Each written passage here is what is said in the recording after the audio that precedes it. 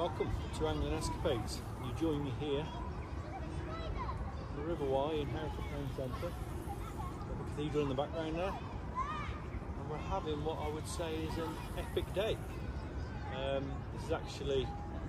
This is part of a video I'm doing, a much longer length video that will be released in coming weeks, but it's a little sneak preview if you want. It's fair to say we've caught a few today. One of the smaller ones we caught today, but yeah, it's been epic, and it's been a couple of weeks since I've done one of these vlogs because we've been busy. We've been running matches. We've had a 3-day festival on the river. We had a 2-day pairs match on the weekend. It's been busy old time, so I haven't really had a chance to be out doing these vlogs. But I thought while I was in the middle of this now, I'd have a quick catch up on what's been happening. So basically what's happened is the river has gone into its normal sort of autumn-winter pattern where all the fish are heading that direction towards the Belmont section up above us here. As we speak now, as I'm sat here now, there's people up there catching great big bags of roach and dace and perch, and everything that should be there is there at the moment. And as it's getting cooler, it's just getting better and better. We've just had weeks of high rivers, and just never seems to have dropped low enough. And in all fairness, we could have quite easily cancelled some of the matches. You know, I thought we were going to cancel the pairs last weekend, but the river just about dropped in time, and the same for the festival. And we've been, for all the matches we've been fishing with like 5 and 6 foot plus, and less than ideal, but the fishing has still been incredible.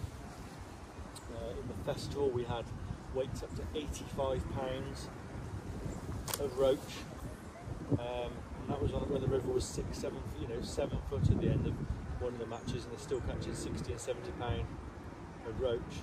And yeah, it's just, there's phenomenal, as normal, there's a phenomenal amount of fish in the town, and it's just been great fishing. But we haven't had what I would class as a perfect river, or even anything near a perfect. And that's why I've come out today, because I just seem to have spent weeks fishing with big floats or feeders or big flat floats, and just trying to hold everything still.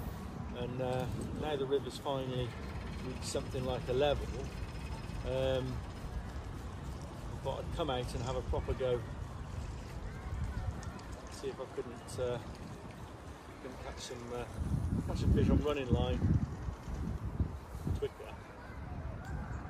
So I wanted to just come. All I've been doing today is just fishing a waggler and feeding maggots.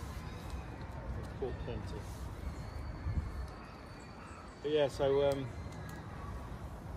the festival, the pairs, I think that basically we have averaged 21 on both the festival and the 2-day pairs match. We averaged £21 per man,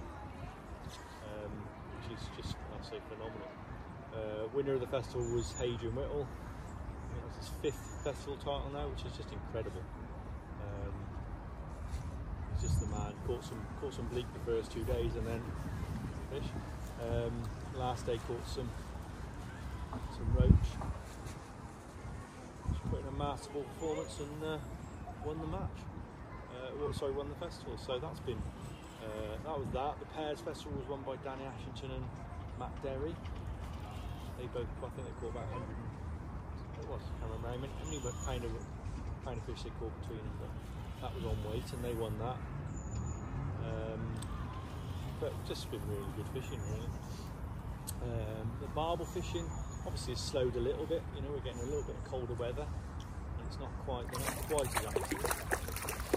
But they've still been caught. And we had one huge fish in one of our matches. Ian Hingley caught one. It was £13 7 ounces, which for this area, for this river, that's huge, and especially for this area. And I've heard of reports of a couple of other 13s as well. So it's that time of year the bigger fish do sort of tend to show up. But I do expect it to slow now a little bit. I think we've got some frost coming this weekend. That'll definitely slow it down. Doesn't make it impossible. In fact, while we're here, I'll just take the water temperature. Yeah, the frost don't make it impossible for the barbel. The barbel will still feed, but what they do here, and I'm sure it's probably the same on the rest of the river and other rivers, they tend to nest up. They'll sit really tight in certain swims, and if you're on them swims, you've got a chance. But it takes a lot for them to come out and actually feed, and you know, they'll happily sit in those little nests or until there might be a rise in water temperature or something like that. So that's saying 9.2 degrees the water temperature is. So it's cooling down, and I would have thought with a couple of frosts on the weekend, that's going to take it down even further. You know, next week we could be looking at sort of 7 or 8 degrees for the river, but you know, that's still a temperature that fish will feed. All fish will feed in now. And like I say, the barbel might not feed so well. My advice would be, certainly on this river, if you're going to go and target barbel, I'd look for areas, obviously the deeper areas, but also silt and clay beds. There's a couple of areas on this river lower down, and also in the town where there's this hard clay riverbed, and they like sitting on that in the winter. So if I was going targeting barbel, that's what I'd be looking for.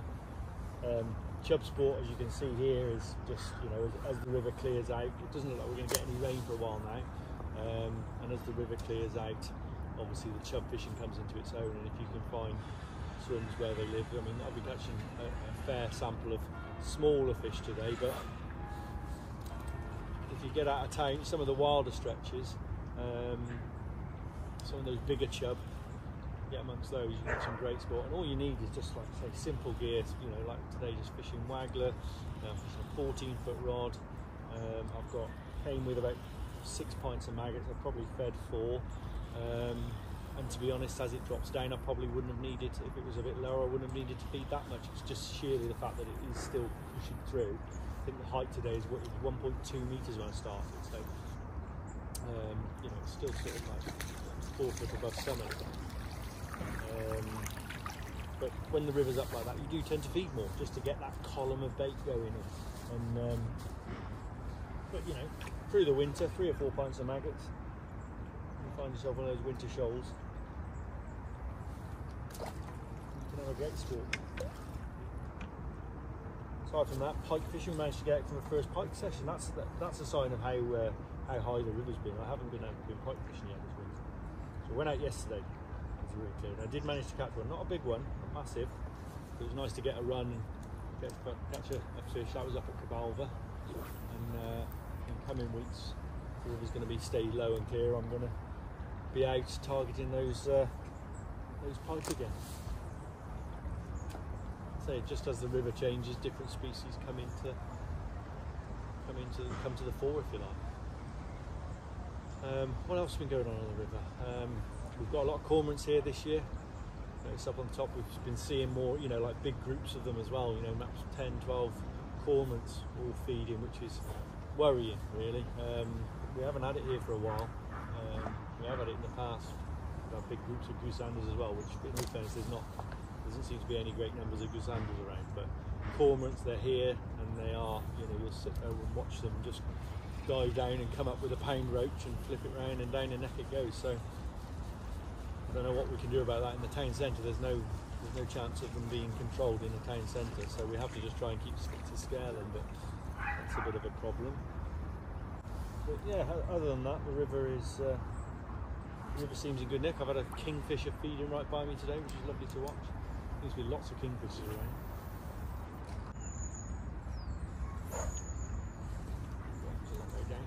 Sometimes you go and because of the flow, you're having to let it run a long way down, and that far down, you've got to give it an almighty strike just to set the hook. You pull out of it as well, because it's actually calmed down a bit. The wind's been bad today, so that's made it even worse. You have a big downstream wind, just making it trickier, but it's calmed down. Watching the smaller ones.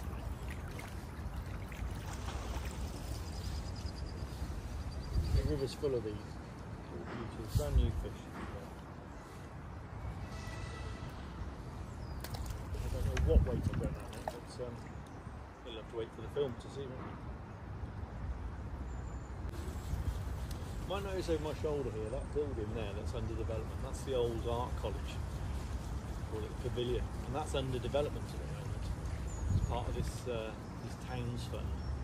It's been granted to Hereford by the government or whoever, and they had this. They did a great projection of how they were going to spend these millions of pounds, all of this area along this river here, and showed there this sort of cartoon projection of all the many activities going on the river. And there wasn't a single angler on that picture. Just goes to show someone, or the majority of Hereford Council, completely unaware of how much revenue this river brings each year with people coming to fish. As we speak now, there's people fishing up on the Belmont stretch. They come here because they want the great roach sport or the dace or the chub.